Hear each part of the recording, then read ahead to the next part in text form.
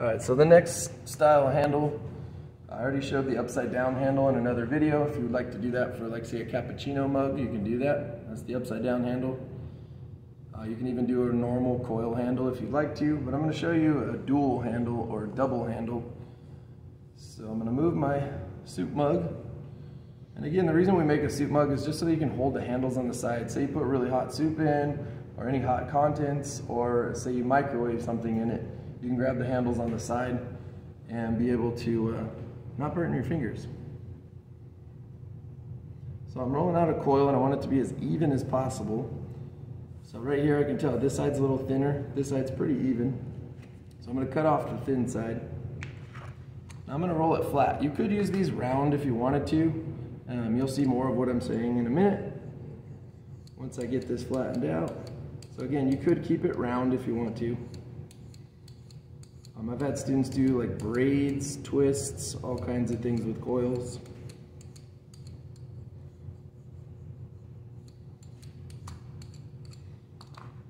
Okay, so I've got it nice and flat, pretty even. I see one little bump right here, so I'm going to flatten that out a little more.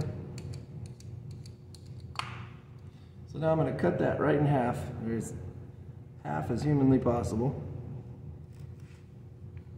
Okay.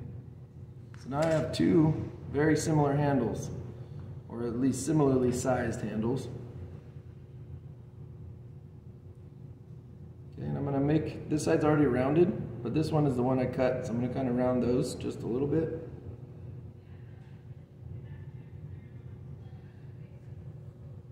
I really only need to round one corner because I'm going to cut the other one off. So I'm going to line these up right on top of each other so that I can cut them the same. So I'm going to slice kind of round my rib. So now I have two pieces that are very much the same. They don't have to be perfect.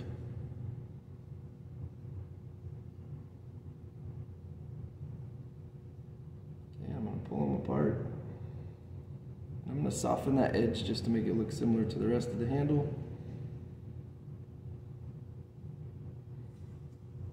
Soften the other one. So the first one I don't have to pay too much mind of where I put it, other than thinking about where and how it's going to function. So I could just put it straight off the side, but it looks nasty. So I'm going to do something a little more organized or a little bit more composed. But I'm going to score kind of a horseshoe shape.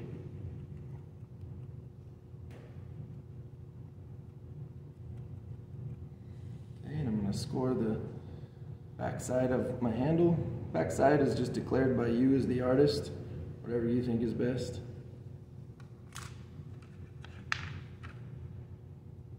So a little bit of slip, mostly water.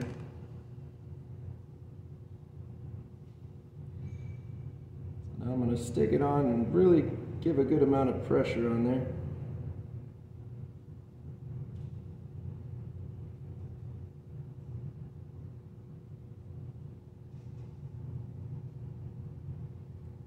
And then I just go back over it just to make sure it's a decent shape. Once I get one on there and it's compressed, I always like to take my paintbrush. I like a flat-headed paintbrush. I get it wet in the bucket and then I take it, dab a little bit off, and I go underneath my handle. Mostly cleans it up, but it also helps with making sure the handle's going to stay on. It helps it stick. Sometimes I'll stick handles on pieces that are a little drier than I would like. If it's really drier than I know it should be, sometimes it'll crack, but this also helps distribute moisture back to the piece, because I know this is brand new clay, my handle that I'm sticking on right now.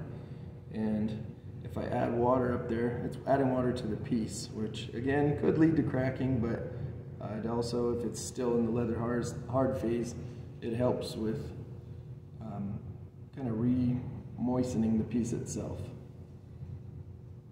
It's also how you can kind of fix some of those little flaws with the wet paintbrush in the cutting. So I've got like some little sharp edges, I can go over those.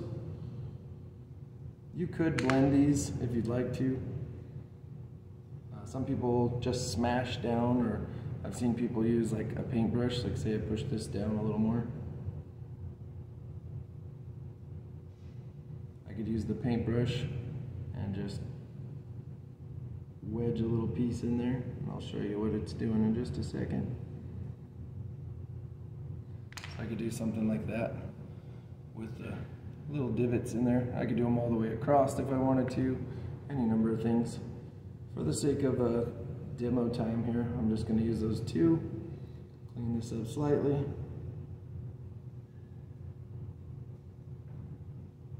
And move on to the next side. So before I move to the next side, I want to get kind of the shape of this side. Sometimes I even tuck them under, but because I did those two divots, I can't really do that.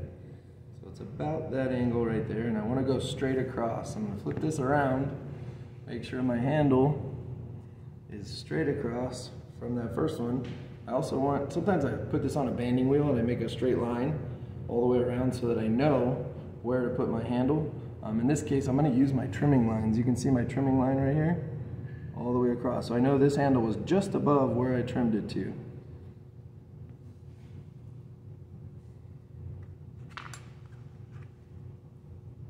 Double check myself.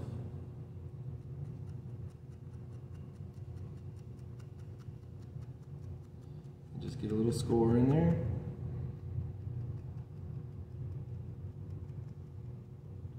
Okay, add a little slip. Again, my slip's mostly water at this point. This is a different clay body than I usually use. I usually use LBM from Aardvark. Right now I'm using Hopkins White. If you're wondering, the clay body out there on YouTube. So again, I added my slip. I'm going to press this on.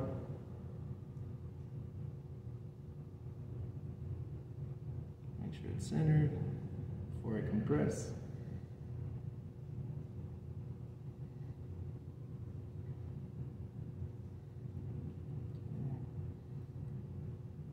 So it's always real rough work when you first stick it on there, but then I'm going to go through and clean it up.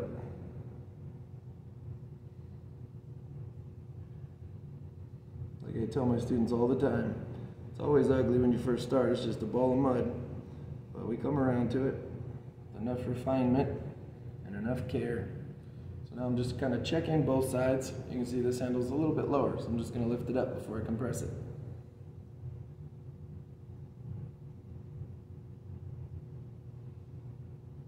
This is like a really good French onion soup bowl, chili bowl, anything that's hot really, but these work really well for that. Especially if you're going to do French onion soup, because you can melt the cheese on there and the handles are out of the way, you can still grab them without melting your hands off. So again, water on the brush, soften that up a little, go around, all the way around. Try to stay in camera view here, sorry. So now that it's stuck on there, I don't want to just kind of, I'm going to clean up, but I don't want to wing it as far as just guessing what the other shape was. I've had students take a leaf too. They put a leaf in clay, they flatten the leaf on there, cut around it, and then they have a one whole leaf, but they'll cut it in half with their smooth or serrated rib, and they'll cut a nice straight line, and they have two halves to a leaf, and they can do that on either side. So again, I'm going to look at this one for reference. To the other side. Kind of looks like a little duck bill. Okay, and then do my two little divots. These divots too actually help it. It looks like it's just for looks, but it does help it seal to the pot as long as your dryness levels are on point as far as leather hard and wet.